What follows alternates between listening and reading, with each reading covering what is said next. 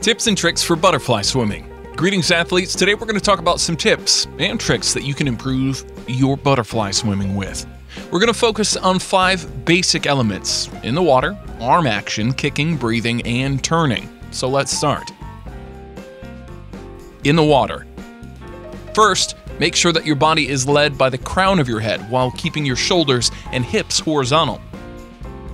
Second, maintain your body as close as possible to the surface of the water. Arm action. 1. Make sure your arms stretched out in front of your body above the water surface and be led into the water by the thumb. 2.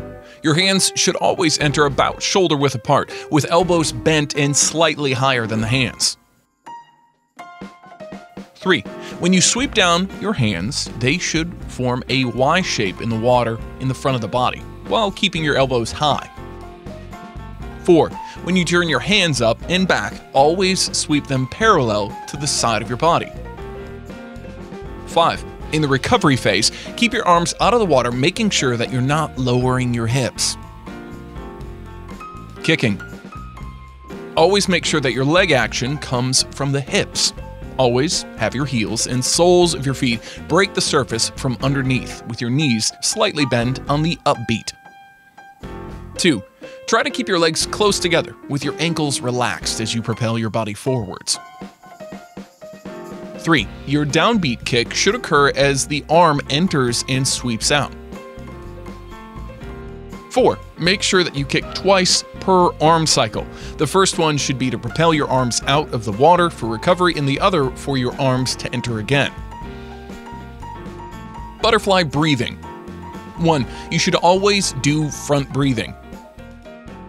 2. Make sure that your shoulders lead your head out of the water, raising your front naturally. 3. Always inhale quickly through your mouth as you keep your chin in front of your forehead. 4. After inhalation, quickly lower your head before exhaling quickly under the water through your mouth and nose, making sure that your head re-enters the water before your arms. 5.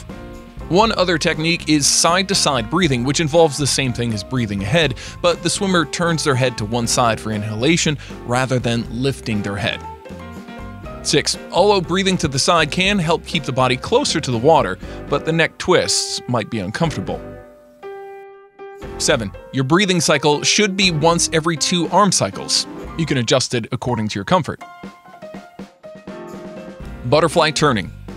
1. As you approach the wall for your turn, make sure that your hands should touch simultaneously below, at, or above the surface, like in a breaststroke. 2. Once you touch, immediately thrust one hand backward away from the wall. 3. Make sure that you rotate your body onto its side by poking your hips and tucking your knees before planting your feet on the wall. 4. While you're pushing off, make sure that you powerfully straighten your legs to transfer the momentum away from the side of the pool. 5. As your momentum slows down, start a dolphin leg kick underwater, keeping your arms in front of you. It's ready to start the propulsive phase under the water. This is it, folks. Make sure you go through each of these before taking a swim. Share with us your thoughts in the comments section down below.